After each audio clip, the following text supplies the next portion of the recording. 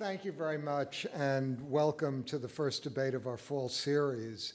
We're excited to be back and pleased to see such a nice turnout. This crowd was not terrorized by the weather. This is our 51st debate, but it's our first with Slate as our media partner, and our first for our new relationship with PBS and WNET as our television outlet. We're delighted to have such first-class partners joining our effort to improve the quality of our public discourse. So to our resolution tonight, it's time to end the war on terror. Ideologically, the appeal of terrorism as a way to redress grievances has been undermined. The Arab Spring has accomplished far more through largely peaceful means than al-Qaeda ever accomplished through violence. Tactically, the balance has shifted. Osama bin Laden was uniquely charismatic and inspirational with large financial resources. Now he's dead, as are most of his lieutenants. Al-Qaeda's leadership is fractured, its communications primitive, its financing highly constrained, and its operational capabilities severely limited. We achieved this result by expending enormous resources for intelligence, surveillance, drone attacks, and brilliantly coordinated raids. But the al-Qaeda war was never going to be ended by a peace treaty. History, however, has moved on, and it's time for us to move on as well. The war on terror no longer makes sense as an organizing principle for U.S. policy. Well, what's the counter-argument to all of this? It is that we cannot simply declare victory and shift our concerns elsewhere. Terrorist attacks are still occurring with depressing frequency in Iraq and in Afghanistan. Pakistan's duplicity has been exposed, but it remains a nuclear power with destabilizing radical Islamic elements. Suicide bombers are still an asymmetric threat and a tactic to be reckoned with. America is hated as much as ever by Islamic jihadists, who certainly have the desire to inflict mass casualties on us through whatever means they can obtain. This is not the time to bask in the glow of victory, but rather the time to maintain the vigilance that has kept us safe during the decade we are about to mark this week. But which is the better argument? It's up to you to decide. And to help you make that decision, we've assembled an extraordinary panel of experts. Before I turn the evening over to them and to our moderator, John Donvan, I'd like to invite Jacob Weisberg, editor-in-chief of the Slate Group, to say a word.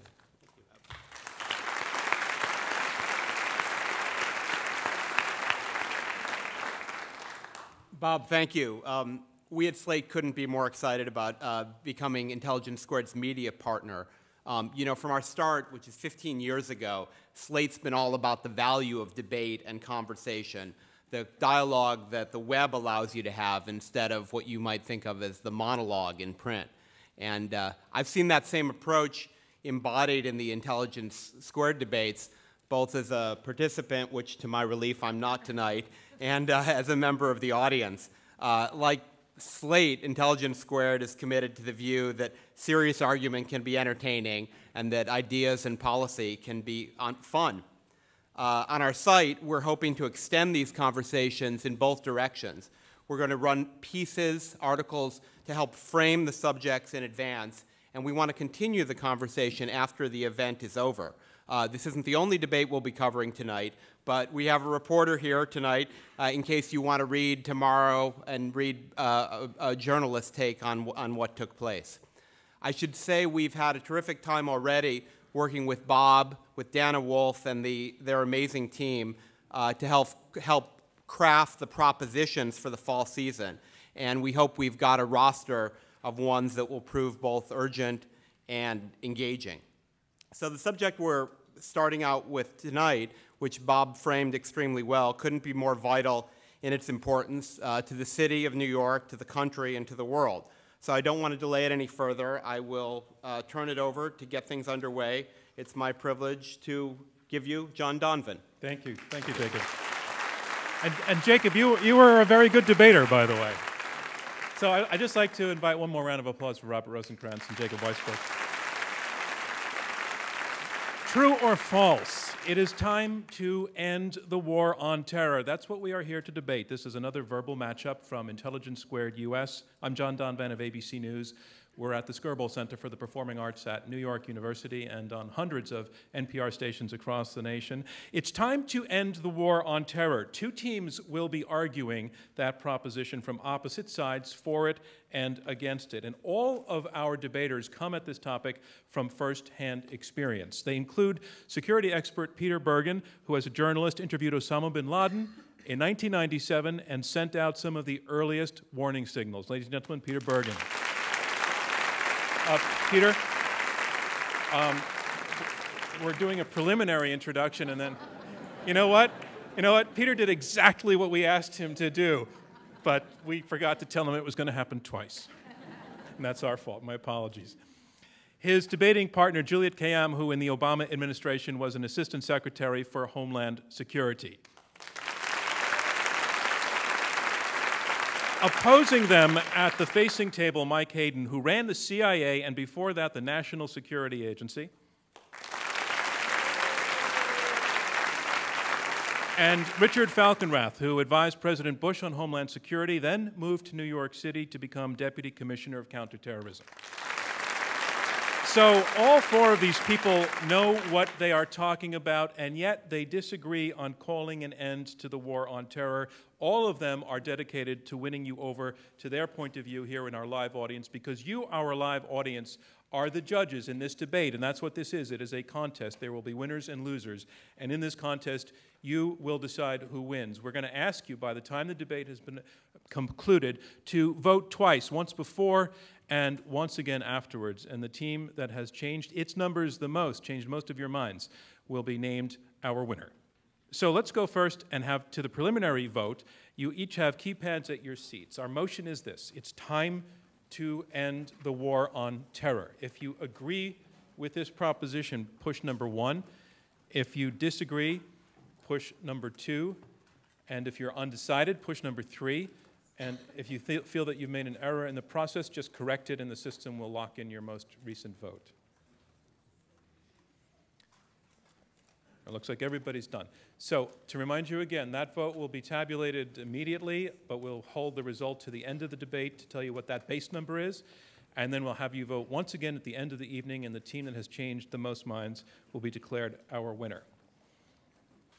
So on to the debate. Round 1, opening statements from each debater in turn. Our motion is this: it's time to end the war on terror. And speaking first for the motion, I'd like to introduce Peter Bergen, a CNN national security analyst. He's director of national security studies at the New America Foundation and a best-selling author. In 1997, he traveled to Afghanistan and conducted Osama bin Laden's first television interview. And Peter, I just want to share with you the fact that even your opponents concede that your knowledge of the operational details of terrorist groups is encyclopedic. I don't know if that's a psych out or not, but I hope you can take it as a compliment. I do, thank you. Okay, ladies and gentlemen, Peter Bergen. Thank you. First of all, Juliette and I wanted to acknowledge the 3.5 decades of public service that General Hayden has done, and also Richard Falkenrath's more than a decade of public service. I also wanted to acknowledge Juliette Kayyem's a decade and a half of public service, where she became the highest-ranking Arab American in the Obama administration, Assistant Secretary at the Department of Homeland Security. She also had 3 kids that she raised at the same time, putting home into Homeland Security in a meaningful sense, and is one of the world's leading experts on the question of Homeland Security. My own connection to this story came when the Trade Center was bombed for the first time in '93. I traveled to Afghanistan, produced a documentary about the threat we faced from Afghanistan, and then, of course, interviewed bin Laden. I've written 3 books on the subject of al-Qaeda. I've embedded with our troops on multiple occasions in Iraq and Afghanistan.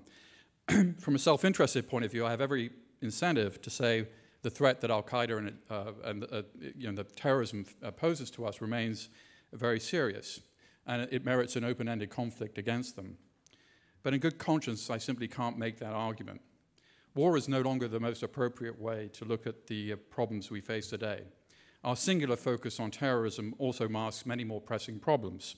Our crumbling infrastructure, decaying schools, deeply serious economic problems, and other national security problems, managing the future of the Arab Spring, for instance, preventing nuclear war between Pakistan and India, preventing a nuclear war between North Korea and South Korea, managing the rise of China, which, while we've been sort of distracted by the war on terror, has quietly expanded its influence in Africa and in Southeast Asia. Our opponents want to prolong the war on terror, an open-ended conflict against a tactic that is already America's longest war. We're saying it's time for the war to end. President Obama correctly redefined this conflict downwards from a global open-ended conflict against a tactic to the more precise formulation of a war against al-Qaeda and its allies, which both names the enemy and narrows the focus of the conflict. And we say we want the war on terror, it's time for the war on terror to end. We don't mean we should precipitously pull out of Afghanistan, but we do mean that it's time to stop conceiving our principal national security goal as the defeat of terrorists when putting, for instance, our own economic house in order will do far more to prepare us for the next real war we will inevitably face at some point in the future. The war on terror, as everybody in the audience knows, has cost the American public at least $1 trillion in expenditure in wars around the world and, of course, got us into the catastrophic Iraq war. Further trillions on both our intelligence and homeland national security apparatus resulted in policies such as coercive interrogations and extraordinary renditions. And you'll hear from my partner that the government response has for years anyway moved away from the war on terror and what it entails, not because there is no threat, we're not claiming that at all, but because the threat has changed and has adapted, and so must we as well. Key American national security officials now say that al-Qaeda is on its last legs. John Brennan, who of course is President Obama's chief counterterrorism advisor, said that just last week. Leon Panetta said that the strategic defeat of al-Qaeda is within sight. General David Petraeus has said the same sort of, made the same sort of comments recently. None of these gentlemen can be considered to be defeatist or soft on terrorism. So is this premature triumphalism the claim that al-Qaeda is on its last legs? Well, I think the claim is well justified. I mean, the leadership of al-Qaeda has been completely decimated in a campaign of drone attacks. The most dangerous job in the world right now has been al-Qaeda's number 2. There have been about 20 of them since 2008, including most recently the group's number 2, Atiyah Rahman, who was killed just about a week ago. Al-Qaeda hasn't carried out a successful attack in the West since the 7/7 attacks in London 6 years ago. Al-Qaeda hasn't killed a single American in the United States since 9/11. And think about the real wars we've really confronted. The Civil War threatened to tear this country apart. World War II, we defeated an enemy that instigated a global conflict that killed tens of millions. And if the Cold War had ended with a bang instead of a whimper, we'd all be not at this debate because we'd all be dead. Those are serious threats. The war on terror, the threat we face from al-Qaeda, doesn't come close. And in fact, only 17 Americans have died as a result of al-Qaeda's ideological ideas in this country.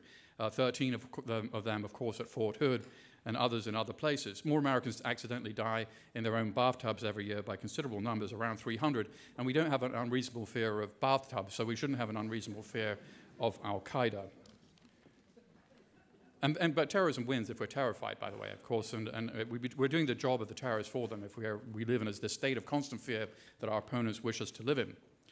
And everybody in the audience knows very well that the threat from terrorism has actually dramatically receded in the years since the 9/11 attacks. And that's in part because al-Qaeda and bin Laden have been losing the war of ideas in the Muslim world for years. Their founder and leader was killed, as you know, in Abbottabad on the evening of May 1st.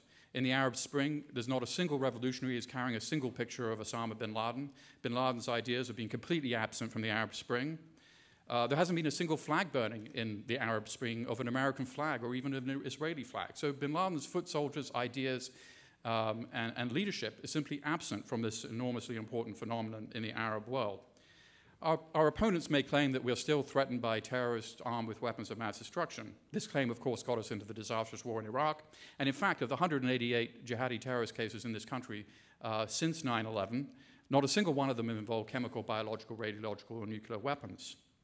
We will no doubt hear from our opponents that to argue the war on terror is over is soft or unrealistic or weak. And they may claim that at some point we will decide we no longer need to define it as a war on terror, but we aren't there yet. I would submit to you in the audience, if the death of the founder and leader of al-Qaeda isn't the point where we can't say the war on terror is over. And then add to that the destruction of almost of its entire top leadership, its absence in the revolutions across the Middle East, its inability to mount any kind of attack on the United States for a decade, isn't the point to end the war on terror. When will that point be? We say it's now. Thank you, Peter Bergen. Our proposition is it's time to end the war on terror. And here to speak against this motion, Michael Hayden, an Air Force four-star general. He's former director of the National Security Agency and the Central Intelligence Agency. He has overseen virtually every branch of the intelligence community. He is now a principal at the Chertoff Group as his debating partner, Richard Falkenrath. And I understand, Mike, you have a great deal of Pittsburgh in you. I do. And that Pittsburgh returned the affection by naming a stretch of highway after you. Actually, it's a street right next to Heinz Field, and the first question I asked was, can I park there during football games? How do you work that out? Do you just drive up and down your street all the time looking at the sign? Take the grandkids, look up there. Ladies and gentlemen, Michael Hayden. Thank you.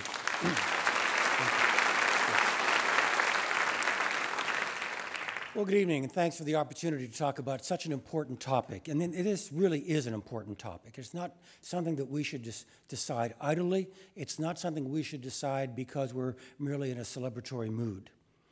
When I talk to audiences about the war on terror, I generally refer to a speech I gave at the German embassy in the spring of 2007. The Germans were in the chair of the European Union, and the German ambassador would have the ambassadors to the United States from the European Union over for lunch about every 2 weeks, and would have an American come in to kind of be the lunchtime entertainment, and it was my turn. I decided that the German ambassador was a good friend, they deserved a good speech, and I decided I would talk to the European Union delegates about renditions, detentions, and interrogations that were being conducted by the CIA at that time. About page 2 or 3 of that speech, I wanted to make very clear to my audience what I thought, what my agency thought, and what I think my nation thought. And I gave them 4 sentences. We believe we are a nation at war. We are at war with al-Qaeda and its affiliates, the description that Peter just gave and that President Obama emphasized, but reflected what we were thinking several years earlier. A nation at war with al-Qaeda and its affiliates. This war is global in scope, and we can only fulfill our moral and ethical responsibilities to you, the citizens of this republic, by taking this fight to this enemy wherever he may be. George Tenet was the DCI, the Director of Central Intelligence. In 1999, sent a note out to all of us in the intelligence community saying, we're at war with al-Qaeda. And George was, but America wasn't. America went to war with al-Qaeda shortly after the attacks on September 11, 2001. 2 successive American presidents have defined us as being at war with al-Qaeda.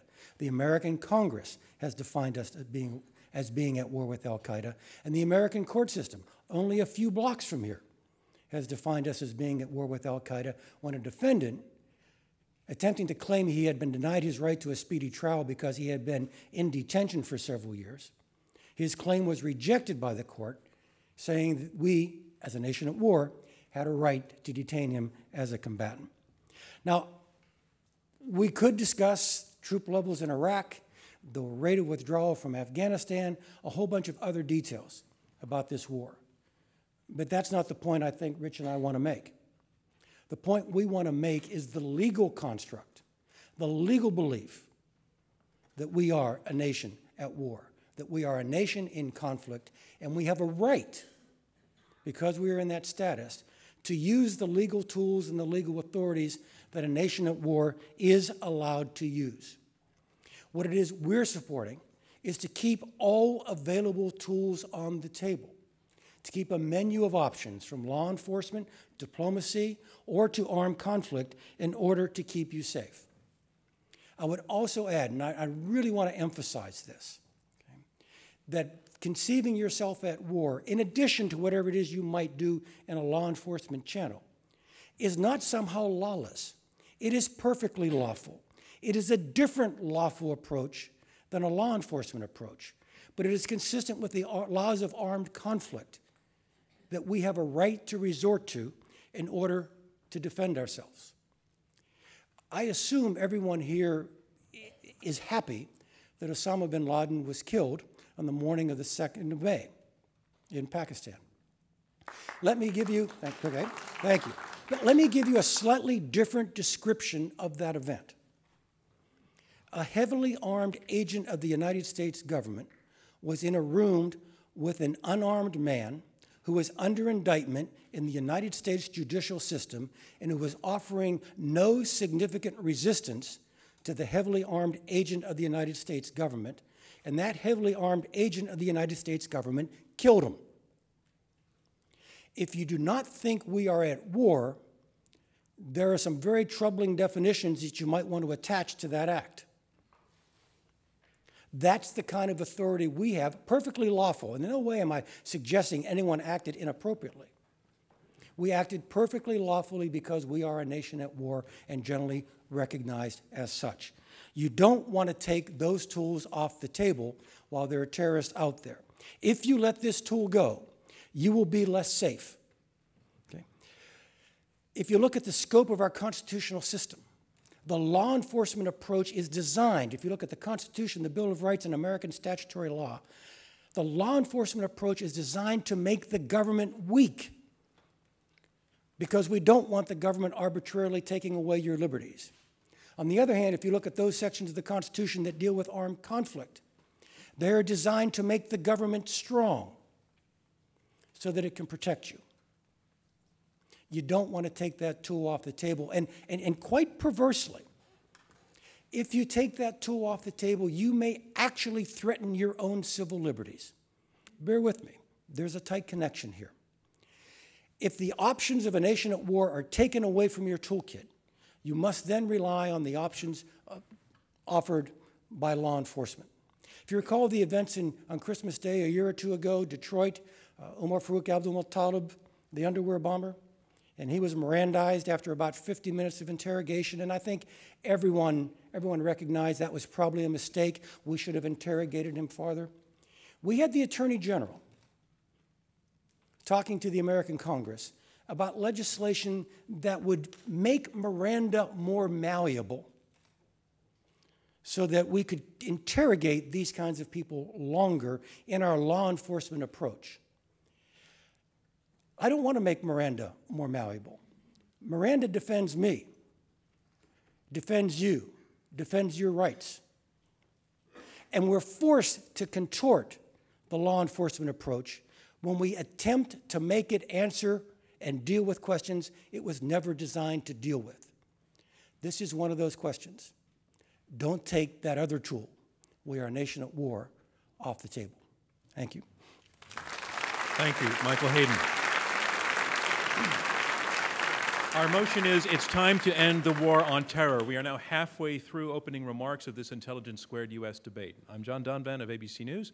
We have 4 debaters, 2 teams of 2, fighting it out over our motion, our proposition, it's time to end the war on terror. You have heard 2 of the opening statements, and now on to the third. I want to introduce Juliette Kayyem, who, as I said at the beginning of the debate, these people on the stage really have had their hands in the business that they're talking about. So her resume includes a stint at the Justice Department, former Assistant Secretary of the Department of Homeland Security, the National Security and Foreign Policy columnist for the Boston Globe. You've also served as Chief of Homeland Security in the state of Massachusetts. You're a faculty member at Harvard's Kennedy School of Government.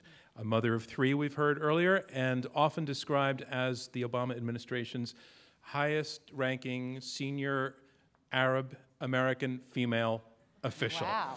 So, wow. Which of those tells you how many? Which of those items is the most relevant? American.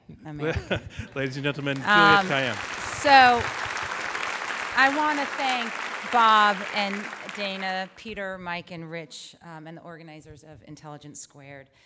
And I also want to take a moment to acknowledge, obviously tonight, 10 years later, and the tragedy and burdens this city has suffered.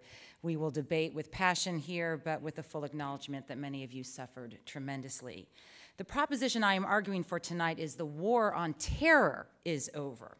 That can mean a lot of things, obviously. For me, it means one thing. A certain mindset came to be known as the war on terror, and that mindset, thankfully, is over. To explain what I mean, I want to tell you a story. I did re-enter government in 2006 when Governor Deval Patrick became governor of Massachusetts, and one of my duties was to oversee the Massachusetts National Guard. I inherited a program that had been established on September 12th, which was to put National Guard members on the roadways leading up to our only nuclear facility, Pilgrim facility. And it was understandable in those days. You wanted to show greater force protection. More than 5 years later, they were still there, the National Guard members, despite the tremendous work being done to counter the terrorist threat and despite no evidence that terrorists would seek to enter by road a heavily fortified facility. Nobody involved with the intricacies of that security thought that they were still necessary, but no one really knew how to pivot. It's very hard to pivot. And the political, military, and public input had to be aligned.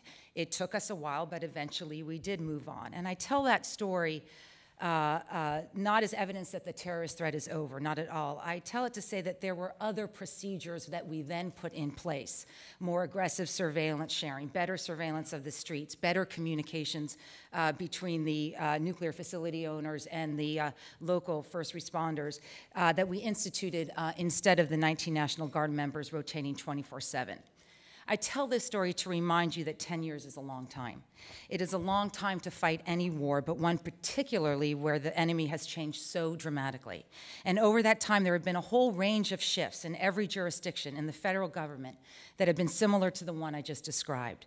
So to just call the ongoing effort to dismantle, kill, and disrupt al-Qaeda and its affiliates a continuity or continuation of the war on terror, capital T, capital W, capital T, is to treat the United States and the government apparatus established since 9/11 as frozen in time. It assumes that there has been no learning, no growth, no perspectives achieved, no recognition of mistakes made, no priority shifts, no advancements in our abilities and capabilities. It is assumed that time has stood still for us. In many respects this debate actually is a few years too late. The war on terror, as it became known, was an entire government ideology based on the notion that Islamic terrorism represented a unified and operationally centralized threat demanding a predominantly military response with the president as commander-in-chief who could use any means necessary. Nobody, especially people who have served in national security, deny that there is still a terrorist threat. And the US government, under any administration, to pick up on General Hayden's point, is going to have a variety of tools to use to combat that threat, including military force. Nobody needs to make apologies for that, neither the left nor the right. The authorization for the use of military force passed immediately after 9/11, gave the president and future ones the legal authorization to fight al-Qaeda with force. It is still the law today, and it is still good law. But the fact that the government continues to use many of these same counterterrorism strategies, including killing bin Laden, of course, does not mean that the war on terror and all that it entailed remain, because we should go through the list. The enhanced interrogation, the dark side, the with us or against us, the indiscriminate interviewing of particular Arab and Muslim communities, the registration of Arab immigrants, military tribunals that adhere to standards unrecognized in military law, the color code alerts, the breathless press conferences, the rejection of the law of wars, the treating of the Geneva Conventions as quaint, secret wiretapping in violation of established law, the disdain for the judiciary. Those were also part of that war. And thankfully, they are over, and they began to be over during the Bush administration and a continuation in this administration. It has not been more of the same, and that is good, because we got better. Over these 10 years during both Bush and Obama administration, the US security apparatus became more focused and sophisticated. It was because the threat had changed, was more decentralized and disparate, and we have adapted to that, certainly, by using military tactics to kill al-Qaeda affiliates worldwide, but we have also become more focused, measuring success by effectiveness over sheer activity. And nowhere is this more true than in Homeland Security. Unlike war, Homeland Security is very bottom-up. It begins with locals who run police departments or emergency management divisions or public health facilities. It is overseen by mayors and governors, and if you want to talk about a change in America, there's only one governor who was governor on 9/11, still in the State House. And he's debating in California right now because he doesn't want to be governor anymore. That's Rick Perry. So, I mean, there's just been tremendous change, right, over these 10 years. And so calling it a war on terror for them does not help them manage budgets or defend certain programs or know actually how to prioritize. As Rich, Falkenrath, who helped institutionalize the phrase dual use, policies that help the cop on the street in fighting crime, as well as in counterterrorism, that provide training for emergency managers for a tower falling, as well as Hurricane Irene. These are the most sustainable and effective. The color code systems seemed appropriate in an era that created a warlike climate, but provided no clarity to the first responders on how to react. And the public rightfully rejected it. More localized efforts to engage immigrant communities or a nationally adopting the See Something, Say Something campaign that came out of New York City are good and effective government action. And they are necessary, as we have reason to be concerned with radicalization in our own nation.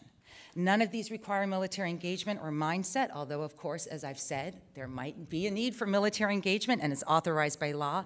These are smart strategies adopted by people across the ideological spectrum. I am here not because I have some invested intellectual interest in saying the war is over, military efforts will need to be utilized, that goes without saying.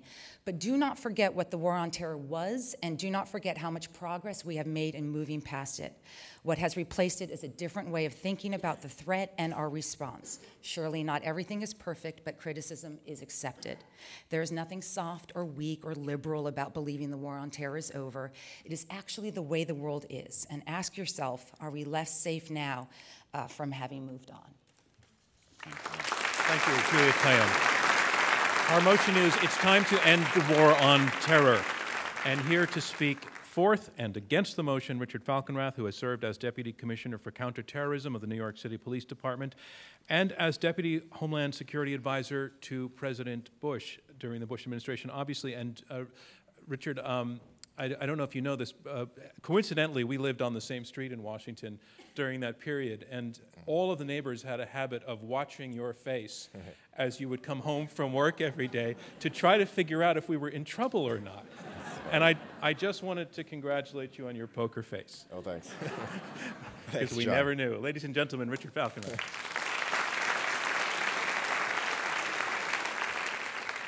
That was a scary time, and happily it's over. Now, forgive my voice. I've got a little bit of a cold. It's a great pleasure to be here. Thank you to the organizers, the sponsors, to the other panelists, all of whom are long and close friends. We've known each other for a long time. Debates like this often turn on trying to convince the audience, the voters, of a definition. And if you get them thinking about a proposition defined your way, it's clear which side should prevail. And if you get them thinking about a proposition defined the other way, it's clear which side should prevail. And this is no exception to that rule. The war on terror is a very open-ended concept, and it can be construed in many different ways. And Peter and Juliette construe it in a way that really isn't that surprising, but they were very candid about, frankly, which is they'd like it to be defined as a certain mindset that we experienced at some point in the past that we no longer should have today. And I find, if I was on their side of the proposition, I'd argue it the same way, because this is a tough one to argue if you argue it the way Mike and I think it should be argued, which, in fact, Juliette agrees with, which is you need to make this an operational proposition. You need to define it in some very precise way so there's something really to weigh in on. It's not just some squishy mindset and set of feelings. It's actually something practical. And here, in fact, it is something practical. War on terror. War is a legal state, as Mike said. It exists in law. It is decreed by Congress, and in fact, they did decree it in this case with the authorization for the use of military force, passed by Congress on September 14th, signed by President Bush on September 18th, and still in force today. And the way I understand this proposition, that we're voting on here, is essentially, should we repeal or modify this in some way or another? And Mike and I say no, we shouldn't. This should still stand. Juliette also agrees with us. She thinks this should stand too. I'm not sure where Peter is. But it's worth noting exactly what it says, because this is what it means to be in a war on terror. It means to have this as your law of the land. It says that the president is authorized to use all necessary and appropriate force against those nations, organizations, or persons he determines planned, authorized, committed, or aided the terrorist attacks that occurred on September 11th, or harbored such organizations or persons in order to prevent any further acts of international terrorism against the United States by such nations, organizations, or persons. Now, our position is quite simple, is that this should stay the law of the land. This should be the law in the United States. Because if it's not, then something Peter said is no longer the case. Having the number 2 job in Al-Qaeda is no longer the most dangerous job in the world. It is today, and he's still there. The number 2 in Al-Qaeda, yes, they're much, much diminished. Decimated probably isn't too strong a word for Al-Qaeda. But the number 2 officer in Al-Qaeda on 9/11, Ayman Zawahiri, a shadow of the man bin Laden was, he's still alive. He's in Pakistan. But for this provision of law, we can't use military force unilaterally against him. This is what makes such action lawful. Then, without this, the alternative is to go arrest him, Mirandize him, bring him back to the court, which is an option, which frankly I don't believe should be taken off the table either. Probably not what we will end up pursuing in his case. But it simply makes no sense. It makes no sense to say you should repeal this. So that's my sort of first big point to you, is this is the law of the land. The war on terror is a legal state that gives us opportunities to do things under the code of law, not extra legally, so that if that commando team does go in and kill someone, it's not murder. It is, in fact, an act of war, blessed by both branches of government, the judiciary, the executive, and the legislative. And without this, illegal. So we don't want that. And this strikes me as clearly sensible to continue. Now, should it continue indefinitely? Who knows? I'm not prepared to say exactly when it should stop. But right now, today, when we know some of the perpetrators of 9/11 are still at liberty, presumably in Pakistan, it really makes no sense whatsoever to repeal this. Now, Juliette and Peter would have us think instead about the proposition a different way and say it's about a mindset. It's about that terrible state that John referred to when neighbors would look at a senior White House official's face to see how it was when he came home from work. Those days are happily over, and hopefully they'll never come back. That's really not the proposition here. Yes, there were lots of things. If we want to have another proposition, which was, did President Bush overdo it in the first 4 years after 9/11? That's a whole different debate, and maybe they would prevail on that one. We're debating a different proposition here. This is not about whether we think President Bush got it just right in the first couple of years after 9/11 or not. This is also not really a partisan issue. And yeah, I worked for Bush, but I also worked for Mike Bloomberg. Who knows what he is? I mean, he was now he's independent, then he was a Republican. At one point, he was a Democrat. This is not really a partisan thing. But Peter made an interesting point. He said President Obama has more correctly and more precisely characterized the continued offensive action against Al-Qaeda and its affiliates. And he's absolutely right that President Obama's rhetoric is very different from President Bush's. They talk about it very differently. But the practice, the nitty-gritty of what happens in counterterrorism internationally, operationally, from the last 4 years of the Bush administration to today in 9/11, not only is it fundamentally unchanged, Obama is tougher, he's harsher, he's sharper. I'll give you just one example. I understand, Mike probably knows this, I just hear it from the news. There is a list of individuals who may be targeted by name individually for lethal airstrikes. That list started under Bush. I think it's notified to Congress. Under Bush, that list consisted only of non-U.S. persons, so foreigners. If we are to believe what we read in the paper, President Obama has added a U.S. citizen to that list who may be targeted by name. This is an extremely liberal former constitutional law professor who has added a U.S. citizen to a list of people who may be targeted by name. Now, he does it because of this aspect of law, which consists today, that individual, Anwar al-Awlaki, is in Yemen. He is a U.S. citizen. He is vulnerable to lethal strike today that are lawful under U.S. law.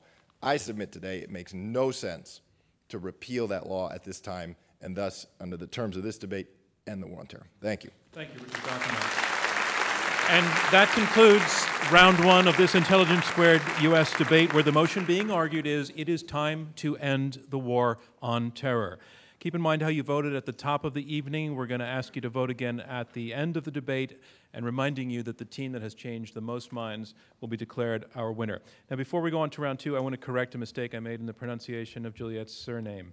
And I just wanted, not just to be nice, I want to actually say it again as I said it at the beginning of the program so that it can be edited correctly into the radio broadcast. And so I'm going to say it, and then I'd love it if you clapped with as much fervor as you did the first time. And Peter's partner, Juliette Kayyem, who in the Obama administration was an assistant secretary for Homeland Security. Yeah. I apologize. I really think name pronunciation is entirely unforgivable, so you don't even have to forgive me. Okay. So now on to round two, where the debaters address each other directly and answer questions from the audience and from me. We're here at the Skirball Center for the Performing Arts at New York University. We have two teams of two arguing this motion. It is time to end the war on terror. The side arguing for that proposition, Juliette Kayyem and Peter Bergen, are arguing that it never made sense to call our response to September 11th the war, and that in any case, the enemy that provoked that war, Al-Qaeda, is now on its last legs. Arguing against the motion that it's too soon to end the war on terror, Michael Hayden and Richard Falkenrath, their view that there are still enemies out there dedicated to hurting us, and is that as long as they are there, calling it a war gives the government the tools and the powers that it needs to protect the people. So I want to ask a question to the side that's arguing that it's time to end the war on terror, and it's this. Do our enemies have any say in telling us whether this is a war or not? If they are there and they want to hurt us, and even if Al-Qaeda had been put on the run, it was clear in the documents that were recovered from Osama bin Laden's hideout that they were still trying. And as long as they're still trying, as long as it's a war to them, can we say that it's not a war to us? Well, there's a very substantial difference between intent and capability. I mean, sure, there was in bin Laden's house in Abbottabad, there were all these blue sky plans to attack us on the 10th anniversary of 9/11. I think I can tell you right now that's not going to happen. These were blue sky plans. These were kind of doodlings of a guy who was basically spending 5 years with his 3 wives with not much to do. And thinking about, it was like some sort of grotesque parody of a Dr. No James Bond villain, sort of sitting there, coming up, plotting mayhem. But these were not. The government itself, DHS, has said, that these were. There was nothing there. There was no operation. He was essentially somebody who history had sidelined. President Obama has said something which is quite accurate. These are small men on the wrong side of history, and history just sped up for them with the Arab Spring and the death of bin Laden. And for us to sort of live in a state of constant fear that they're going to do something to us is basically to hand them a victory that they didn't even have when he was alive. Richard Falkenrath. So the direct answer to your question, John, is no, they don't. Whether we are at war or not is up to the United States and its constitutional authority to decide. But Peter did want something, once again, that he did in his opening remarks, which is try to get you to think that we somehow stand for the proposition that you should live in constant fear forever, and it should never go away. That's absolutely not what we're saying. Nothing could be further from the truth. I work for the NYPD. Our job is not to make the people feel unsafe in their communities. You want people to feel safe. That's why you show up at work in the morning and do your job. So just let's be clear. We're at war on terror. We have this continued legal status of a war on terror so that everyone doesn't live in constant fear. Okay, I'm a lawyer, and so let me tell you what the AUMF says, because I agree with it, and I agree with them. I thought the question was, should the war on terror continue? So I didn't bring my legal books. But if you want to view the war on terror as solely a legal issue, the authorization for the use of military force is because of a debate between, hard to imagine that they actually debated this after September 11th, is limited to Al-Qaeda and its affiliates. And it gives the president authorization to use a whole bunch of tools, including military action, but a whole bunch of them, to fight Al-Qaeda that was responsible for 9/11 and its affiliates. That's what it does, and that is great, and we should continue to support it. But why isn't that war? But wait a second, not everything, right, was done under the AUMF. First of all, this notion of a war on terror justified, and we can get into a legal argument. I mean, did this for a while, so I'm happy to get into a legal argument. The authorization for the use of military force was limited both in terms of its target and did not initiate a war on terror. But let's also not forget their legal analysis. Their legal analysis, if you want to talk law, was actually that because it was a war on terror, right, Congress in many ways could not limit the president's authority in a number of items that we can remember, that we can all go through. So if we're going to debate law, let's debate the law as they interpret it, right? But we're not here to debate law because that's not why, that's Michael it's Hayden. too easy. Right. It's too easy to debate the law because actually then I'm on their side and then I shouldn't have shown up. Michael Hayden. I just want to add, whatever label we put on it, war on terror, war against al-Qaeda and its affiliates, the legal authority under which we operated was against al-Qaeda and its affiliates. That all we have been doing, all that we have done, has been designed against that opposing armed enemy force, al-Qaeda and its affiliates. So don't be confused by the labels. All along, despite whatever the rhetoric may have been, we used, again, the tools of armed conflict against a specific set of enemies authorized by the Congress of the United States. But do you hear your opponents saying that as a practical matter, as almost a cultural matter, the term war suggests much more than the issue of a legal authorization, that it does reflect a mindset, and taking aside keeping the population in fear and that charge, it does reflect a mindset, a commitment, a discussion over resources, a discussion over sacrifice, that talking about a war is a great deal more than the narrow legal sense that you're talking Well, about. it can be, but you need an actionable proposition. I mean, you need something that you actually can decide on. And when it's so subjective that you're just talking about a mindset, it's like General Hayden and I showed up in the same government for 3 years or so. We didn't come to work with an identical mindset. We came with slightly different mindsets, and he at the time was an active military officer. I think it had even different meaning to me than a civilian in the White House. So it is a very subjective thing. One of the things about this war, which is different than certainly World War II or Vietnam, is that the national security apparatus, and actually a subset of it, feels like it's at war, still to this day. But the people don't. And that's ahistoric. So it hasn't usually been that way for us. And I actually think that's okay in this particular case, for not everyone to feel like they're walking around mobilized for war, but for a subset of the national security apparatus to actually act that way. So, Juliette, he's saying your definition of war is too subjective. He's saying that, yeah. I think that's a weird way to put the war on terror, only because what followed from calling it a war on terror, which was not my language. I mean, that was the language of an administration that determined that after 9/11 we would conceive of it as a war, and it would have all sorts of implications, not just legal implications, but implications for a whole range of activities because we were going to call it a war.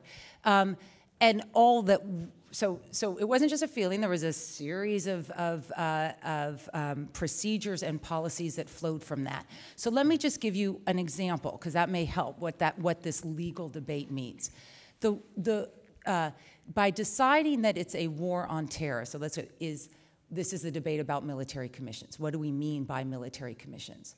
Well, if it's a war on terror, that sort of is this thing that we can define and determine where we want to go with detainees or how we want to try or not try them, then we create a whole new military commission system that under the previous administration got, essentially overturned by the Supreme Court. And then you have to come back, right? And then you have to say, what are we going to do with these detainees? Because it's a problem. We all agree it's a problem. And then you come back and you work with Congress and you create a Military Commission Act, which this president did, which provides this, very strong protections for the people within the military commission system, has independent appellate review, and let's just be clear, has been supported by every Article III court, every federal court in the United States. We're not at a constitutional crisis every day.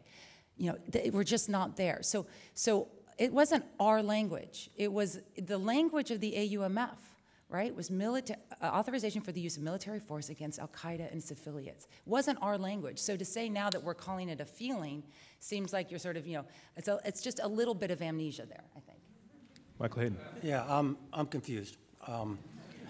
Are we a nation at war or not, is the question I would ask. And do our armed forces have the right, does the president have the right to use the tools of a nation in conflict to protect you against al-Qaeda.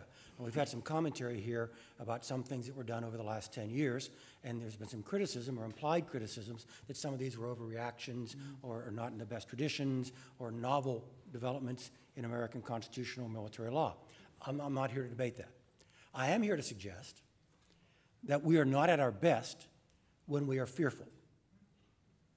And that to the degree that we are not fearful, we adhere to the best of our traditions, Lincoln's quote about the better angels of our nature. We are able to do that more freely now. We are able to consult those better angels because the threat is incredibly much reduced. And it's much reduced because those people who did those things are largely dead. And they're dead because we were a nation at war and were allowed to use the tools of a nation at war to make them dead. I don't think it's time to give up that capacity, to give up that authority. Why, Michael, if they're mostly dead? Because Peter mentioned, Dave, because they aren't all dead. And Peter mentioned John Brennan and Leon Panetta and Dave Petraeus giving rather rosy descriptions of al-Qaeda. I mean, rosy from our point of view. They were talking about al-Qaeda Maine. They were talking about al-Qaeda in Pakistan, in the tribal region. They were not talking about the franchises in Yemen or in Somalia or in the Islamic Maghreb. And none of them have suggested this is over. All of them, in fact, have called for at least the current tempo of operations. I have met no one who is actually responsible for creating the circumstances that make this debate possible, should we end this thing. No one who is responsible for creating that, who actually thinks we ought to stop doing what we're doing. Peter Bergen. I'm glad General Hayden has conceded that so many of our principal enemies are dead. I mean, that's usually how you end a war, when your enemies are mostly dead. We didn't kill every Nazi at the end of World War II. I mean, there's a certain point. What we're claiming here is that it's time to end the war on terror as the principal organizing principle of our national security policy, which, by the way, cost us trillions of dollars over the past decade, which has allowed us to ignore a lot of serious problems we have at home and other threats abroad. You know, there are 1 million Americans now with top secret clearances. I don't think they all needed them. You know, that is one of the legacies of this defining it as a war on terror. And Richard said, you know, that we're not debating the war on terror as it was produced by President George Bush in the first 4 years. Well, I mean, let's try and take that back for our side a little bit. The war on terror was not the war on al-Qaeda and its allies. It was an open-ended conflict against a tactic that produced a lot of enormous problems for this country, including the Iraq War and all that, the legacy we have from that. And so there is a sort of historical part to this that's important. We're not just debating about what happened today. It's about a mindset which caused this country some serious economic problems, which we are still trying to recover from. So as I said, these debates often turn on trying to get the voters to think about the proposition a particular way.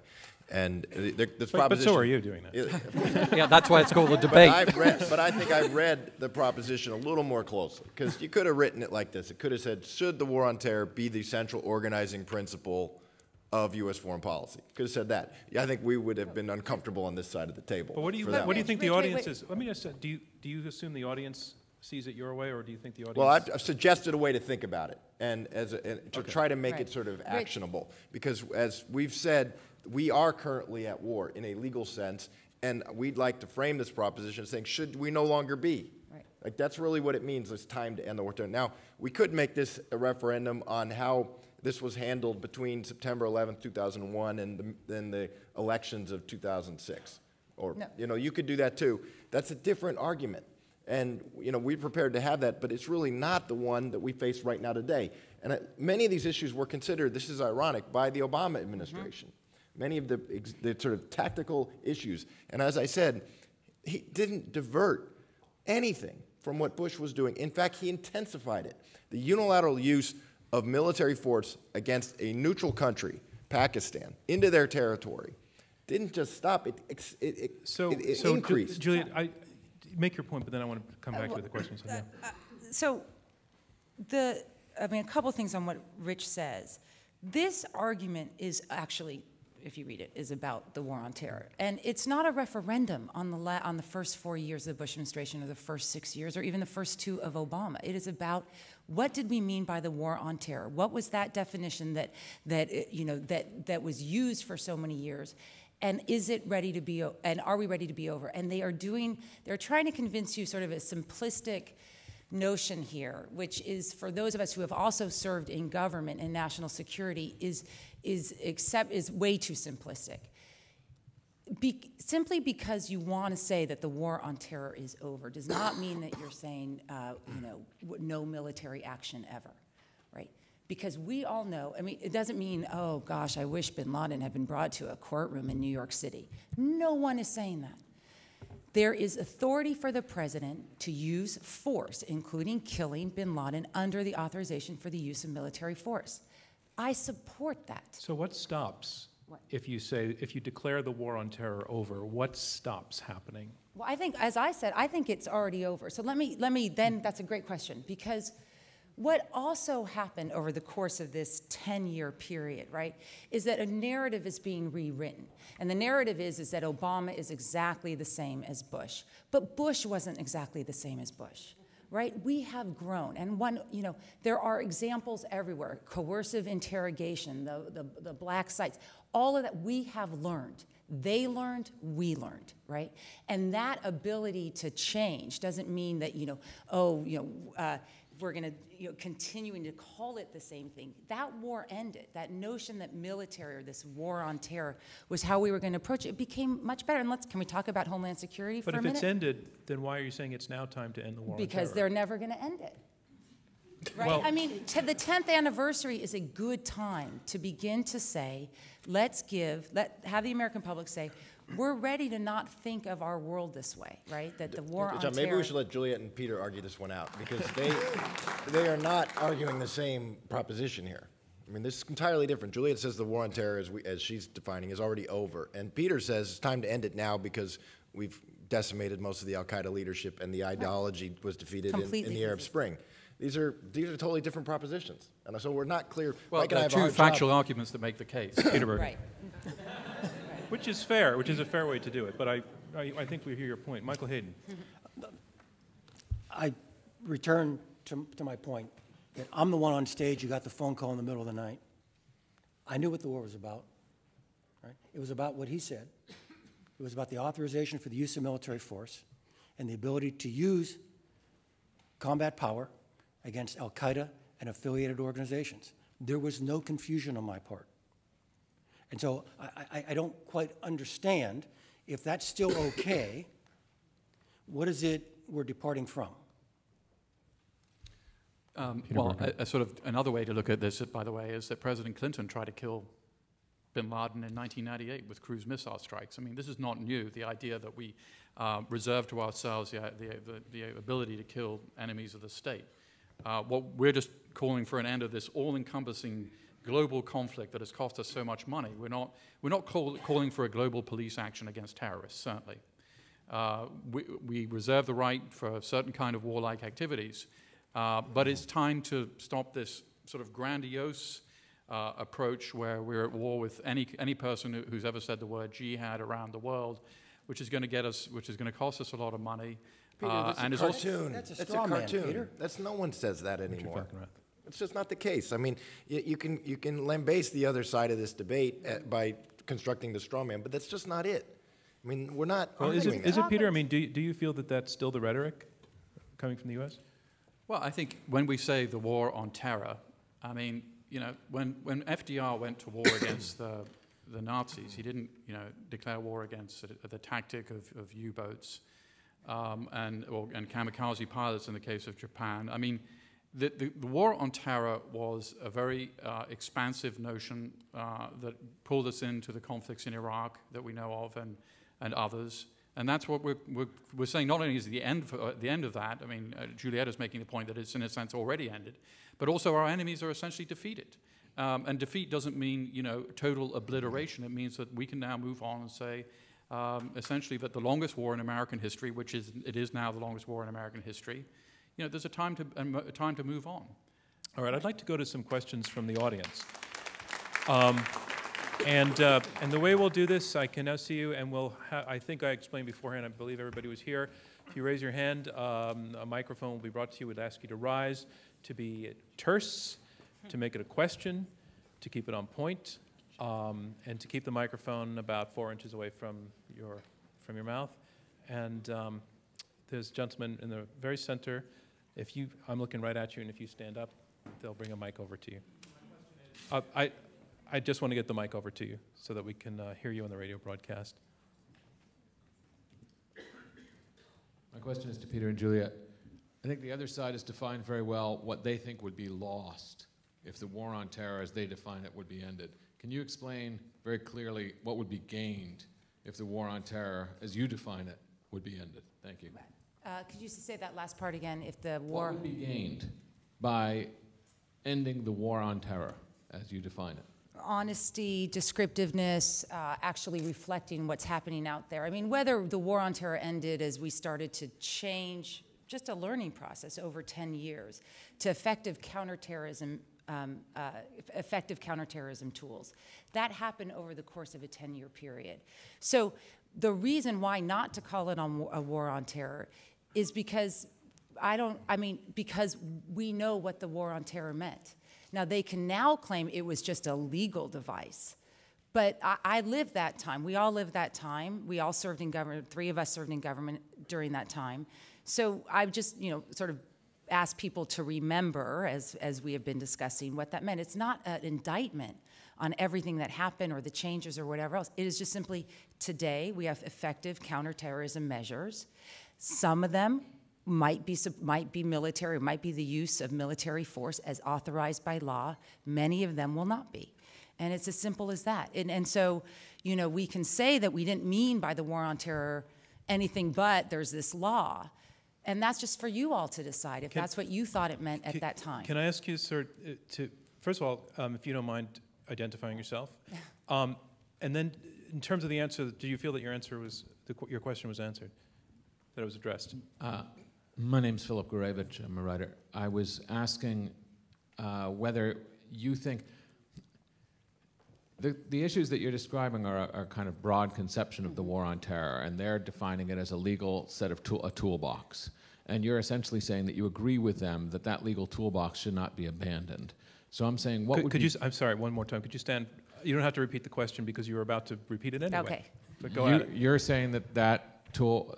You're saying that toolbox shouldn't be abandoned either, but the concept of the war on terror should, because of a bunch of things that you say have essentially not been practiced for a while. So it seems like you think it should be redefined. Right, exactly. And I'm asking, there's a what would reason be gained by saying the war on terror is over, and wouldn't, if you're still preserving all those legal tools that you think that they say that we should? Yeah. No, that I think, and answering in terms, I think, more descriptive of actually what we're doing, more limited sort of description of what counterterrorism efforts and procedures actually are. There's a difference between counterterrorism efforts and actions and war. And I think the question might also be reframed as, what's the harm in continuing to call it a war on terror? Well, then I viewed the war on terror as so expansive and defining so many authorities, including a commander-in-chief, by all means, any means necessary to protect us, that explains a 10-year or 8-year trajectory. I'm not going back to say, oh, look how horrible they are. I'm going back to say that's what the war on terror was. Aren't we glad that we have moved away from that? Okay. They moved away from it. We moved away. I just want to see if your opponents would like to respond. Yeah, Michael Hayden. I'll talk about one dimension of the expansiveness. War on terror, whatever the rhetoric was, it was war on Al-Qaeda and its affiliates. I'm sorry to repeat myself. I did not have the authority to do against Hezbollah and other terrorist organizations who were unaffiliated with Al-Qaeda and not responsible for the attack of 9/11, the authorities I had to deal with this clearly defined enemy. So the expansiveness in that dimension wasn't expansive. In addition, the expansiveness in this direction, what is it you could do against this enemy force, was controlled by U.S. law, by the Constitution. But was not the invasion of Iraq, which had its own authorization, also part of the war on terror, as they're describing it? you know, we can talk a lot about different and specific things. But but Mike, But I'm not debating the merits of the war in Yeah. Iraq at all, or asking you to, or Yeah. I'm not debating with you because I'm the moderator. I'm trying to deliver what I heard as her point to you, which is that there is an expansiveness to that the term leads to an expansiveness of actions. Okay, so did the attack on 9/11 create an environment in which it was more likely that our government will make a decision to go to war with Iraq? I think that's clear. Okay, the war in Iraq was not tied to the authorization for the use of military force, and people like me in the American intelligence community made it very clear that there were not operational connections between the Iraqi intelligence service and Al-Qaeda, the named enemy, in the AUMF. Yeah, John, I mean, to your direct question, the answer is President Bush and his principal officers, and explaining the rationale for going to war against Iraq, did reference the war on terror extensively and repeatedly. And they were by no means unique in doing so. That occurred on both sides of the political aisle and may still go on today. Now, whether that was an appropriate characterization or not, who knows? But, I mean, they did. Well, I think we do know. But is this a debate about ending the war in Iraq or ending the war on terror? Well, they were related to each other. I mean, that was the way the war was sold, was that it was part of the war on terror. That was the intellectual architecture of the war. But again, Peter, those are events of a half a decade ago or longer. Well, we're still in Iraq. Well, yeah, we are. And frankly, I mean, we all have to deal with life as it is, not as we wish it would have been. And so we're not, there are people who are actually responsible for things have to deal with the world as it is, not as they wish it to be. And that may be the actual core of the debate. All right, I'd like to go to another question. You know, Can I just... people often ask me, why don't you call in more women? Because women aren't raising their hands. So I'd like to get, oh, there you are.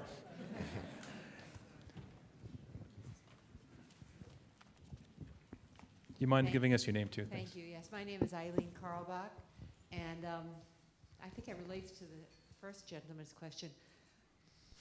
I don't understand the economic benefits of ending the war on terrorism. You talked about the trillions of dollars that we're spending, and I am tired of this recession.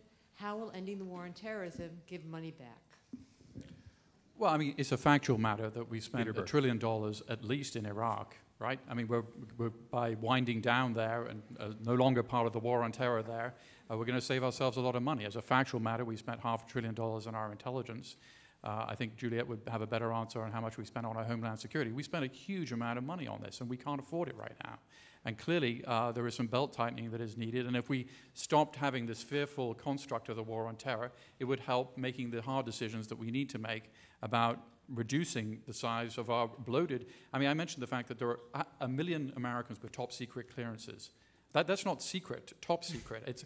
I don't think that all of those people really need these top secret clearances. We're facing a group of people that on a good day may now number about 300 or 400. But it was a recession question on that one. I'm not sure how the clearance issue would relate to that.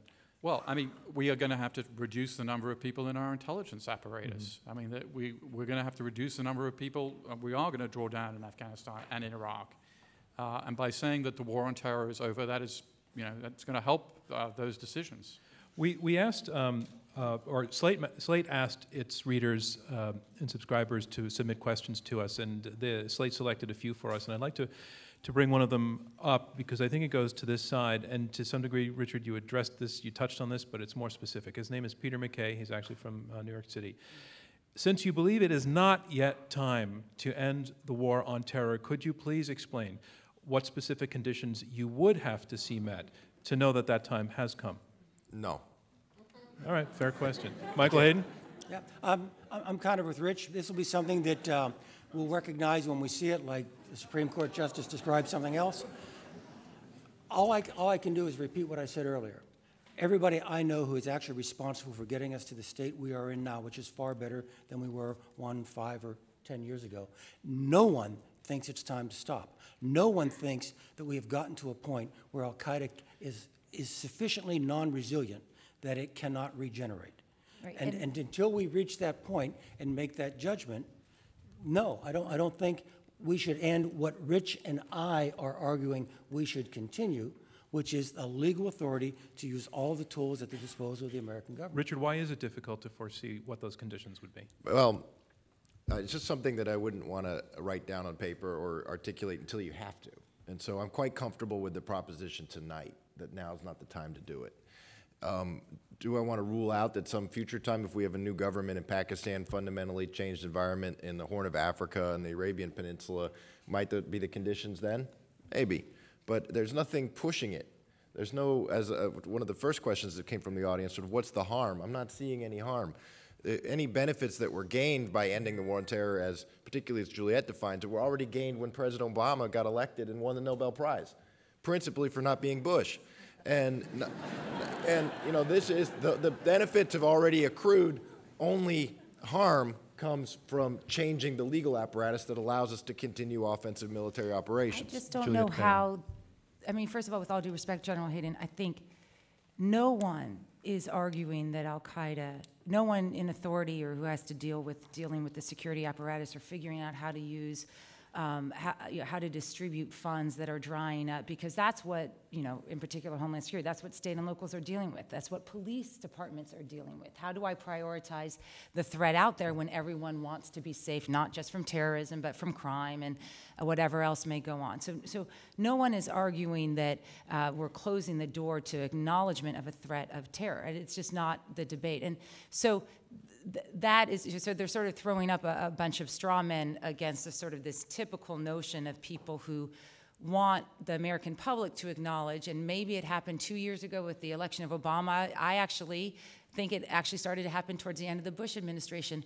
this growing recognition, right, that war and what war meant was not the way to describe what we were doing.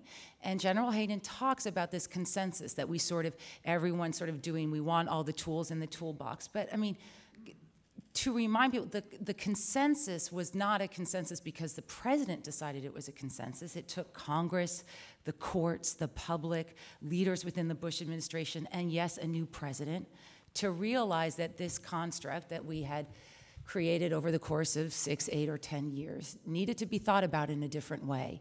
And that's what we're asking of you. I'm not saying, you know, throw in the towel, let bin Laden, you know, hang out with his wives. That is not what we said. And it's a disservice to this, to people that who want to challenge this notion of the war on terror to caricature us that way. I want to go back to another question, sir. I'm looking at you, and if you stand up because you see me looking at you, just wait for the mic, and if you could tell us who you are. Yeah, I'm Matt Foley. I was just wondering, in 1993, the Trade Center was bombed first time, and they went a different route. They didn't start a war on terror. They prosecuted the people responsible. Could you guys just give me an idea of what the cost of this war on terror has been? Dollars, we know that there's been thousands of lives, but in comparison to what was done in 93, why is this approach better than that one? Because it seems to me that they were able to apprehend the people responsible much more quickly and with far less So your question is to the side against the motion. I'll start. Mike Hayden. In its starkest form, the law enforcement approach after the first attack on the World Trade Center in '93 did not prevent the destruction of the World Trade Centers in 2001. The We Are a Nation at War approach following 2001 has prevented any similar attack on the United States in the ensuing 10 years. I think that's the biggest distinction. Let me just say that 3 years? Because from 93 to 2000, there was no attacks. Right. So what you're saying is that this war, because we don't know when the next, if hopefully there won't be any more attacks. But well, right now, there the actually evidence were. They weren't against the continental United States, but they were against U.S. interest abroad. And if I could just say, I tell you, one of the rhetorical excesses of the first Bush administration, so you know, 2001 to 2004, in which I served, which troubled me, was they did tend to dismiss the law enforcement approach as they were talking about the various military options. There's no question that there was a somewhat disdainful view of the law enforcement. As someone who then left the White House and went and worked in law enforcement, no longer do, that troubled me, because it strikes me as it's a completely legitimate set of options available to the executive branch and deserves no, it should not be treated disdainfully at all. There were successful prosecutions in that time period. Ramzi Youssef is currently serving a life sentence in Supermax. He was one of the architects of it, the nephew of Khalid Sheikh Mohammed, one of the architects of 9/11. But there were many other aspects of that investigation that were enormously problematic, principally concerning the compartmentalization of information and the inability to allow the information generated in the law enforcement investigation to sort of transmute across the interagency and inform a wider intelligence perspective of a growing threat. Now, Juliette, a few people saw it, but the system as a whole struggled to grasp it. Juliette Kayyem. I would actually totally agree with Rich on this point. I think that the changes that were made over the course of the 10 years, not because we had to call it a war, but these were actually statutory changes made to the Foreign Intelligence Surveillance Act, have done a tremendous, have brought about tremendous changes within both the law enforcement intelligence community, local law enforcement, and whatever else. So I'm actually would agree with, I think we're all sort of, there's a variety of tools that can be used by any present executive branch member, whatever else, to counter al-Qaeda and to defeat al-Qaeda. Sir, I'm going to move on just because I think they actually both have answered your question. You might not like the answer, but they've addressed it. Right, yep. If you can stand, sir. Warren Ilchman. I've heard al-Qaeda and its affiliates, and I've heard Hezbollah mentioned, but no one has mentioned in the whole evening the Taliban. Must the Taliban be defeated before the war on terror is completed? Which side would you like to put that question to first? Okay, let's put it to Peter Bergen. The Taliban has to be made irrelevant, and the Taliban, to a large degree, is becoming less relevant in Afghanistan over time. And that's, I think what we're looking at, if we pull out for a little bit, what are we actually, there are still Marxist-Leninists somewhere in the United States on some college campus somewhere. Just no one pays any attention to them.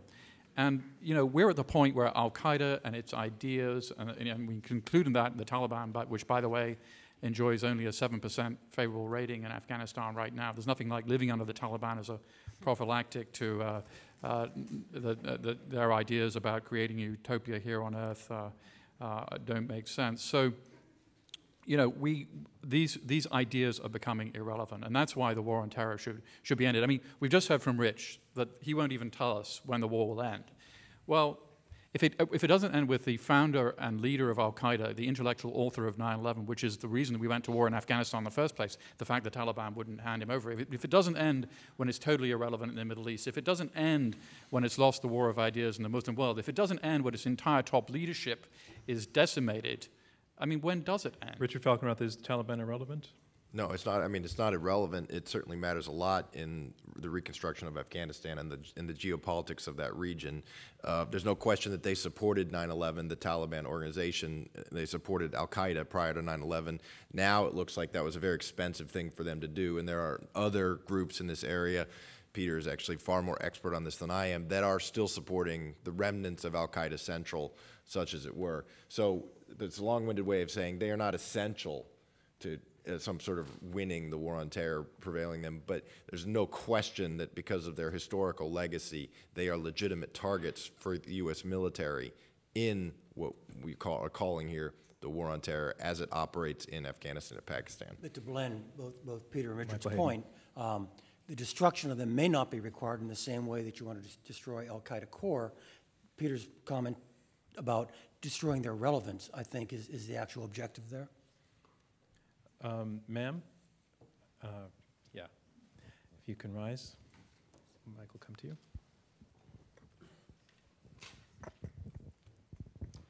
Hi. Often a war is constituted with about troop levels.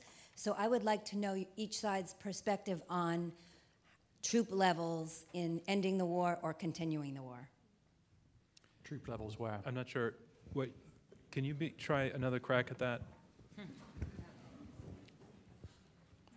Do you believe that troops should be brought out of Afghanistan to where the war is being conducted? Or should we continue to have troops, and for how long?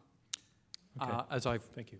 My last appearance at this debate forum was arguing that the war in Afghanistan was something we should continue with Max Boot, who was also here in the audience. I think it would be difficult for me to now change my mind and in such a public fashion.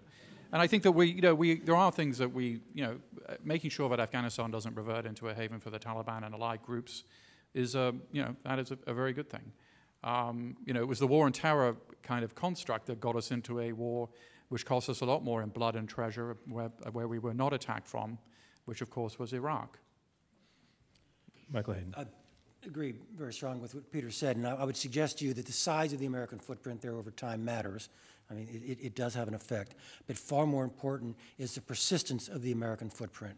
We left that region before, and we suffered for it greatly on 9/11. And so I think Peter and I are in strong agreement that some substantial American presence there, as difficult as that is for us for a variety of reasons, keeps us so much safer that it's probably worth those sacrifices. But is that presence does that constitute war, Peter? Well, I mean, as Juliette has said and I've said, I mean, we're not opposed to continuing our presence in Afghanistan and making sure that it doesn't revert into a safe haven. But we're talking about what we call it. So would you call it? Well, it's a war against Al Qaeda and its allies. President Obama correctly redefined downwards this open-ended global conflict against a tactic and named the enemy, and that's the enemy that we continue to fight. Okay. Right in the center. The people on this side define ending the war on terror as repealing the legal instrument that authorized military force. I don't understand on this side exactly what it is that you do, what you define the ending of the war on terror. Is it declaring victory and going home? Because President Bush did that on the aircraft carrier. How'd that go? Didn't go so well. I just don't understand exactly what it is that you think should President Obama give a speech and declare victory? Well, so here's what's so interesting about this is we're not, thank you, we're not asking for this war is over. I mean, if anything, I hope that the description of the last year showed that this may be a bit too late, not to, criticize Intelligence Squared, that I actually think without you knowing it, we did end the war on terror, and trying to expose how we ended it. And what the reason for discussing it in such an open manner is because how we talk about counterterrorism measures, whether it's killing bin Laden or it's bringing someone to an Article III court or it's working with Arab and Muslim communities so that they will feel comfortable with the NYPD and tell them when there might be extremists amongst their midst, certainly something the NYPD has been great at. So that is sort of an acknowledgement of the reality of where we are, because it affects how we perceive ourselves. It clearly affects how everyone else perceives us in the outside world. And, and it's not, the war on terror is not a benign statement. I mean, we've been sitting here hearing like, oh, yes, we may have gone too far and maybe this war, and, it wasn't benign. And so maybe part of our obligation 10 years later is to admit it's not a benign term. Richard Falkenrath. I think the question underscores one of the difficulties in Juliette and Peter's position on here. And if I could just sharpen it and pose it also as a question, since we've agreed, or at least I think that Juliette concedes, we shouldn't change the legal framework that currently governs counterterrorism operations by U.S. forces abroad. You could talk about it rhetorically differently. And in fact, President Obama could have his aircraft carrier moment right now, wherever he wanted, to go out and announce that he is announcing the end of the war on terror. Okay, now, question, you used to work for him in a cabinet department, you could go back and work for him. Would you recommend he do that? Absolutely. Why would I not recommend that? Actually, you would? What? He would never do it, first of all. And because no, the politics, let me tell you why he wouldn't. Because it took me 9 months to move 19 Massachusetts National Guard members from a Pilgrim facility. Because the war on terror is not benign, because this notion of the war on terror, it has completely limited our politicians' capacity to move. And I think the amazing thing about this president is how much he has moved us. But this gets to the question that came up earlier. So I think it would be bad political advice, and he should fire me if I told, in the same way, if I told him to say the war on terror is over, not because I think it's inaccurate, but because I actually think that politically the public and the way we've talked about it give no opportunity for the kinds of changes, the little changes I had to make, or the big changes that have been made. All right, let Richard come in on this. Oh, I think this circles back to an earlier question, which is what gain would come from accepting your side of this argument? And what would happen is President Obama and his advisors would say, look, I've already realized all the gains. Right. I talk about it differently. I won the Nobel Peace Prize. I don't need to do this. It's already done, you know. Right. So you agree that it's over? No. I mean, isn't that what you're saying? You are admitting, and you're also admitting that it would be political suicide for anyone to say it. And all I'm saying is maybe we can create a space where that's not true, where we can move 19 Massachusetts National Guard members, or we can create more stringent military commissions, or we can close the black sites, or whatever it is that we need to do. And that's actually a good thing, because it means we've changed over 10 years. Sir. Yeah, my name's Josh Sepps. I'm from Sydney, Australia. Just in an attempt to sort of bridge this definitional gap about the war on terror, a question to Richard. Don't you feel that over the long arc of history that maybe the greatest sort of inhibition on people's freedom is governments and not so much terrorism and outside threats? And do you fear that maybe an open-ended war that goes forever, that you're not even able to say when that could possibly end, is more of a liability, even if it gives us more of a tool, more tools in the arsenal in the short term, that maybe the long-term liability outweighs that? How do you feel about being Richard. party to that? It's a great question. In fact, it's several questions marbled together. And one is, there's no question over the arc of history that governments have done more harm to human beings than any terrorist organization has. Governments are capable of enormous destruction against their people. There's no question about that. And I don't think Al-Qaeda or any terrorist group is 10 feet tall. I don't go to sleep afraid. I never did. And they are what I think ultimately a manageable problem. In this, there is always the potential for government excess. Government in our country domestically has a monopoly on the use of force and is authorized in certain circumstances to invade your liberty and your privacy in all sorts of ways. And one of the great debates in this country and in any country is, how do you set those rules? You know, what are they? And it's not set in stone. It evolves and changes over time. In fact, the last 10 years since 9/11 have illustrated that, and it has evolved greatly. And I think Juliette pointed this out, that there have been in every single functional area, it has evolved. But here I want to come back to what my colleague Mike said. There really is today a consensus on this. There really is. It's remarkable. On electronic surveillance, there is a consensus. There was not in 2005 when James Risen published the details of a certain classified program. Today there is. FISA Modernization Act was passed, broad bipartisan support. Obama is all for it. Bush was for it, no problem. On detention, right, there is actually consensus on what happens now from where it was with Bush to today. On tribunals, also consensus. President Obama has expressly endorsed the military tribunal process signed into law by President Bush, enacted by the previous Congress. So long-winded way of saying, to your question, yes, there are risks there. We must constantly be vigilant for them, but there is broad consensus right now on where those lines should be drawn across the political elite in Washington. This narrative of consensus was not a consensus necessarily of choice.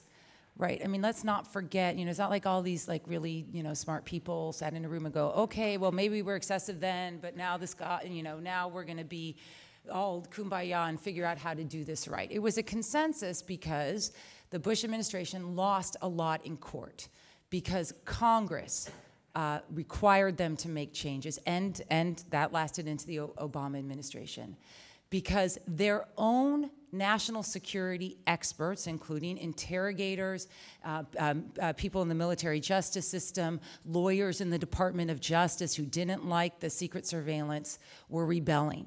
Right? This was not so. I'm glad that there's a consensus, but it's just I challenge this notion that ask you to remember that this sort of came about because, in all actuality, you know, sort of every smart person thinks the same. Michael This was Hayden. very, very difficult decisions. Michael Hayden. Yeah. It's very great questions to raise, and let me give you just maybe a different perspective to look at it, and states and what they do to their citizens. We have certain authorities, all right, that the states is exercising.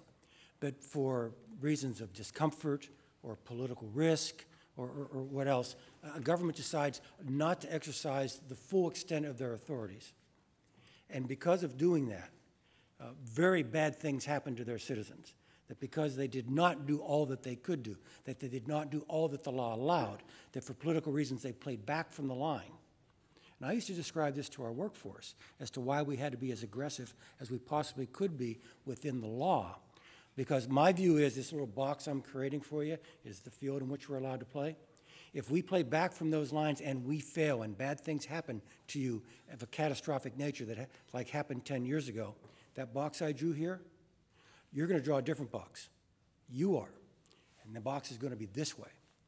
So in another way, the way we, security professionals, the intelligence community, view this is we have to be very aggressive within the law doing our job, because if we fail, the natural tendency of a country like ours or a country like Australia would be to do things probably destructive to their long-term liberties out of fear. And that concludes round 2 of this Intelligence Squared U.S. debate.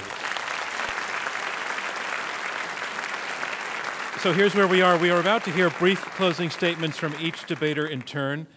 They will be 2 minutes each. And remember, you members of the audience, you voted before the debate. We're going to ask you to vote once again afterwards. This is their last chance to change your mind.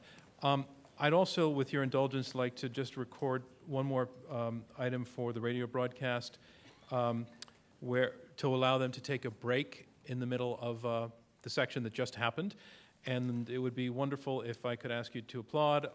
I'll say my line, and then we can move forward, okay? So if you could just applaud, that would be terrific. Thank you. Welcome back to this Intelligence Squared U.S. debate. We're in the question and answer section. I'm John Donvan, your moderator. We have 4 debaters, 2 teams of 2, debating this motion. It is time to end the war on terror. That's it. Thank you. All right. So now on to round 3. These are closing statements. They will be 2 minutes each debater speaking in turn. And our motion is, it is time to end the war on terror. And speaking first against the motion, Michael Hayden, former director of the National Security Agency and the CIA. Thanks, John. Rich's purpose in mind here tonight was not to defend all aspects of what our government has done over the last 10 years. There have been a lot of thoughts put out about some things that some people find offensive or uncomfortable about what we've done. I actually think a lot of those points are debatable, but that's not tonight's debate. What we're looking at is, broadly speaking, how should we conceive ourselves in order to ensure our own national security? And I mean no disrespect, but I'm trying to follow in detail what it is we're arguing against from the other side. And I think it's not an unfair characterization.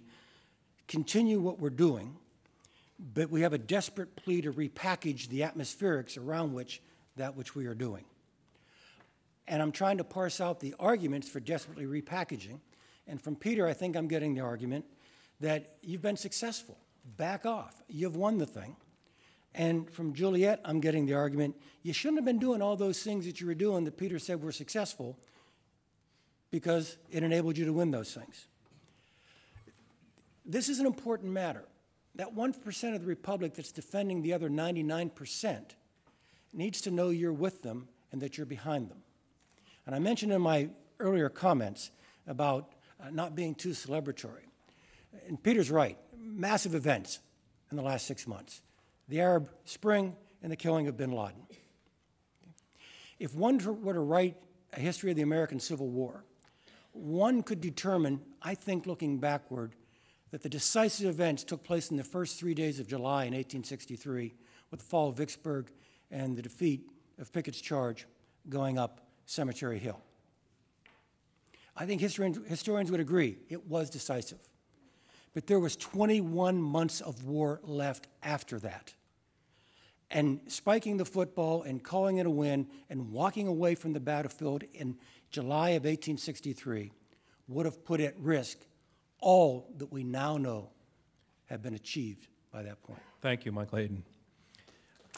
Our motion is, it is time to end the war on terror, and to speak for the motion, Peter Bergen, a CNN national security analyst and director of national security studies at the New America Foundation. We've heard from Rich tonight that Al-Qaeda isn't 10 feet tall, and also it's a manageable problem, but also that we should be at war against this terrorism tactic until the 22nd century, that there's no circumstances that he can define tonight when we should declare the end of this war. And as we were thinking about this question, we turned to two of the leading experts on terrorism in the world for some counsel. One of them said, "We here in the United States certainly are much safer. Al-Qaeda still exists, but it's been massively damaged through 9 years of an onslaught against them. Our defensive abilities here in the country, our intelligence, our law enforcement, our homeland security is much better. So there's no question the United States is safer." The second leading expert said just a few weeks ago, future attacks are going to be more numerous but less complex, less well organized, less well likely to succeed, and less lethal if they do succeed. I think the killing of bin Laden will accelerate that change. The first expert was Richard Falkenrath speaking to CNN almost exactly a year ago, and the second expert was General Hayden speaking to the Associated Press this summer after the death of bin Laden. We agree with both these gentlemen that Al-Qaeda has been massively damaged, and that there's no question that we're safer, and that this much weakened Al-Qaeda is far less likely to succeed with even of the small bore attacks it will try and pull off in the future, and that this process of Al-Qaeda decline has been accelerated with the death of their leader. And for these reasons, and because we agree with these gentlemen, and others we've outlined this evening, we urge you to vote for the motion that it's time to end the war on terror. Thank you, Peter Bergen. Our motion is, it is time to end the war on terror, and here to speak against the motion, Richard Falkenrath, who is former Deputy Commissioner for Counterterrorism at the NYPD and Deputy Homeland Security Advisor. Thank you very much. It's been a real pleasure tonight to argue this out. It is a very important issue. Juliette and I have many things in common. We both were at Harvard for a while. We have children of about the same age. We also had the privilege of serving at both the federal level of government, in my case the local, her the state level. And that perspective for me was immensely valuable. To come to New York, I was not a New Yorker, but I came here to work at the NYPD for 4 years, gave me a different perspective on these issues, and one that I think is illustrative. The easiest thing to do for us in this debate tactically is just sort of to decry the rhetorical excesses that, frankly, Juliette has decried of the first few years after the Bush administration. It was a very divisive time in our political life, very troubling time, frankly. But I was struck today, actually, walking to this debate. I saw something that made me say I shouldn't just dismiss it all completely, which was there was a fire truck going by, and it was making a big loud siren, and it was barreling to some emergency. And on the front, they had stenciled, "Support our troops," which said to me that the local responders, these local officials who are not in the military and have no extra authority gained from any of these laws that have been passed, in fact see a certain common purpose with the military officers and the intelligence officers who are still at war in a technical, though somewhat invisible sense. And that's, I think, a useful way to remember this. It isn't the sense of unity that this country achieved post 9/11 about dealing with this problem also was a little bit ahistoric, which is my way of saying, yes, there were many bad things that happened at that time, things that I criticize, and as Peter notes, I've written about it and talked about it in papers and stuff like that. But there were also some good elements of it. And if there was no better way rhetorically to unify the various actions of many different parts of America, the military and the intelligence, lawyers, the first responders, the rest, then war on terror, that's what they came up with, and it worked all right. So on that basis, in addition to the sort of legal arguments we've urged you to accept, I urge you to vote against this motion. Thank you, Richard Falkenrath. Our motion is, it is time. Our motion is, it is time to end the war on terror, and here to speak for the motion, Juliette Kayyem, the National Security and Foreign Policy columnist for the Boston Globe and former Assistant Secretary at the Department of Homeland Security. So, General Hayden and Rich Falkenrath, I want to thank you both, and thank you both for your service and this audience as well. They would have you believe that we simply want to repackage something, and they would have you believe that we would want to throw away laws that would have given Obama the authority to kill bin Laden. And they want you to believe that there's this sort of continuity of behavior over the course of the 10 years. And none of that is true. And that I actually think none of it is true. Because one, we're not saying throw away the laws, throw away the authorization for the use of military force. Nor is the war on terror a benign statement, right? It is neither descriptive anymore, nor is it benign. And the continuity has actually been, I think, one of the sort of I think what's happened over the last 10 years has been sort of remarkable because it was not continuous. That what you saw over time was the American public, Congress, the courts, the Supreme Court several times, the Bush administration itself with its own internal conflicts, and a change in leadership between the presidents show that it wasn't continuous, right? It's not just the excesses that I said, it was actually what made us better, what made our counterterrorism measures better. And they got better over time, right? So that all sorts of things are not happening because of this learning curve. So now we're supposed to wake up 10 years later and say, okay, well, it was good we called it that, and let's just continue to call it that because it's benign, or it's just a legal matter. And all we're asking you to do is actually think about that a little bit differently. Remember the 10 years, be grateful for the work of both administrations, but also realize the war on terror as a unifying force is no longer accurate or benign. Thank you. Thank you, Juliette Kayyem. And that concludes our closing statements. And now it's time to learn which side you feel has argued best. We're going to ask you again to go to the keypads at your seats. Our motion is, it is time to end the war on terror. If you agree with the motion, push number 1. If you disagree, push number 2. And if you remain or became undecided, push number 3. And we're about 2 minutes away from having that number tabulated and compared to the opening votes, and we'll be able to declare our winner. So before we get to that, I have a few things I want to take care of, beginning with wanting to thank this panel for the quality of the discussion that they brought here, the respect that they showed each other.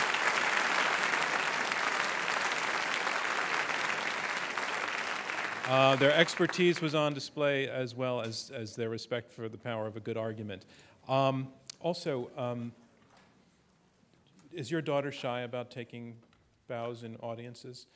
She's not. So your children are, I'm assuming, up in Boston, but one of Richard's, 2 of your kids are here. So why don't you, because you're pretty young for a policy debate, so why don't you stand up and thank you. They looked at you with admiring eyes throughout the debate. I also want to take note of the fact that our audience includes a contingent from West Point. I want to thank you guys and women for coming down here. And we had a number of people watching live stream on Slate. We want to thank them for participating and watching and sending in the questions. And also, for you as an audience, you were a terrific audience, and we did hear you. And I appreciated all of your applause, both spontaneous and rehearsed and requested by me. Thanks a lot for that. So we're all going to be back here on Tuesday, September 20th. Our motion on the 20th of September is, men are finished. Arguing for this motion, we have Dan Abrams, my colleague at ABC News. He's our chief legal analyst and author of the book Man Down, Proof Beyond a Reasonable Doubt that Women Are Better Cops, Drivers, Gamblers, Spies, World Leaders, Beer Tasters, Hedge Fund Managers, and just about everything else. Joining him is Hannah Rosen, a writer for The Atlantic and Slate, and it was her controversial article, The End of Men, that inspired this debate. Arguing against the motion, Christina Hoff Sommers, who is best known for her extensive writings, among them The War Against Boys and Who Stole Feminism, which chronicles feminism's divisive turn. And finally, David Sinchenko, who is editor-in-chief of Men's Health magazine and author of the best-selling Eat This, Not That series, and a longtime friend of his opponent in that debate, Dan Abrams. And according to the New York Observer, this debate has, quote, already divided 2 halves of a media bromance. So you'll find a full listing of this fall's debates in tonight's program that you can pick up on your way in or out, and on our website where tickets are available for purchase. And all of our debates can be heard on NPR stations across the country, including WNYC here in New York, and also viewable on WNET's 13, WLIW, and NJTV. Don't forget to follow Intelligence Squared on Twitter, and make sure to become a fan of us on Facebook, and if you do so, you'll get a discount to future debates. Okay, so we've had you vote twice, and the results have been tabulated, and here it is. Our motion is, it is time to end the war on terror. And recall, the side that has changed the most minds, moved its numbers the most in the course of this debate, is declared our winner. Here are the results. Before the debate, 41% of you were for the motion, 28% against, and 31% undecided. After the debate, 46% are for the motion, that is up 5%. 43% are against, that is up 15%.